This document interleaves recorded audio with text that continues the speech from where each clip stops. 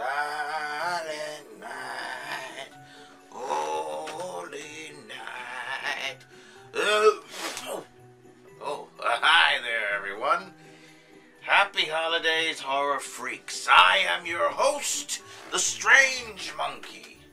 Now, last year, I reviewed the classic Black Christmas, the original from the 70s, and I said to myself, if I'm going to review this film the next year, I've got to go with an 80s horror film, and we're going to go to a cult classic slasher.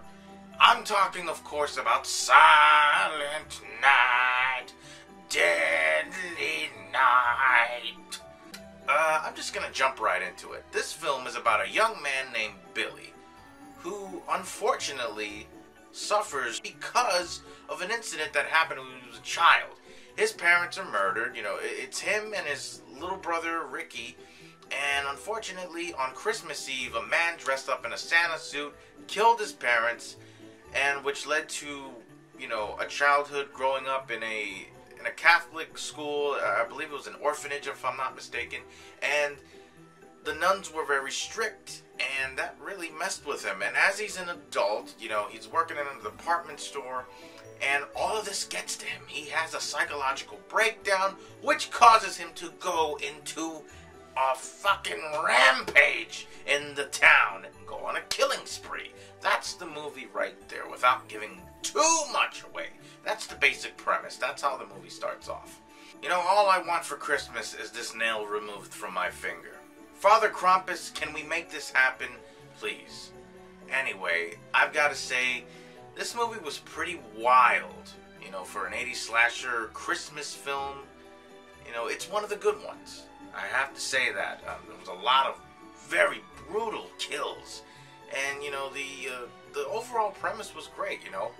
Because some people have, you know, post-traumatic experiences, and the past can get to someone. It can break you mentally.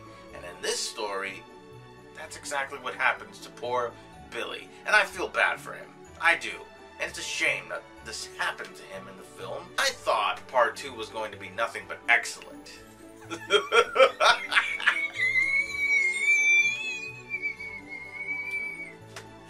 Boy, was I wrong! Maybe I'll talk about that next year. This is not going to happen anytime soon. Anyway, I did my research, and the film was very controversial when it came out. You know, there were parents that were protesting against this film. Eventually, it was pulled from theaters after a few days, you know, because parents weren't too happy with this, you know.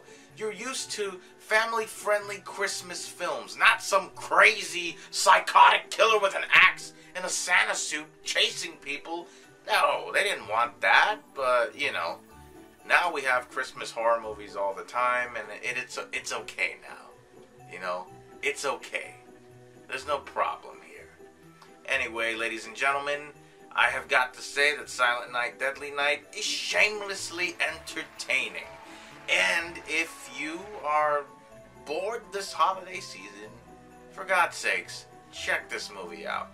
Thank you very much for watching another retro review, holiday season edition, baby.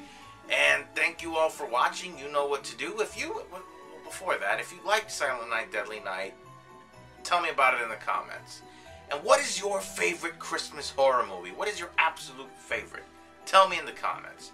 Anyway, ladies and gentlemen, be sure to subscribe. Like this video if you enjoyed it. Be sure to follow me on Facebook, Twitter, Instagram, and Dailymotion, because I might make the jump because, you know, YouTube might be gone next year. I don't know. Anyway, folks, have yourselves a good fright and happy holidays.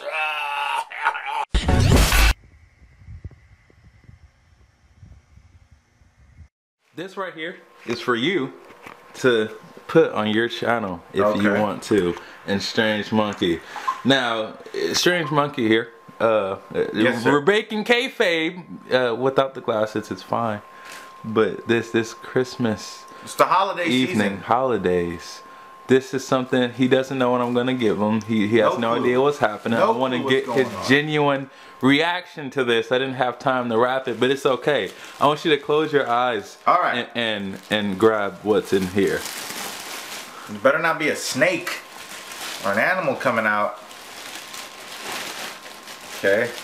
Is it one thing or? It's two things. It's okay. 2 things. I know how you like beanies. Ooh. I see 4. I feel like that's a Freddy Krueger beanie. Yo! Oh my God!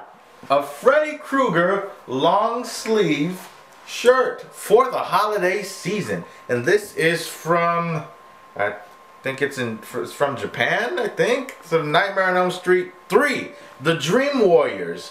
One of the best ones in the franchise. And it says The Nightmare on Elm Street 3 on this side. Has Freddy Krueger on it. This is one of the best gifts ever. Thank you, sir. Look at hey, no.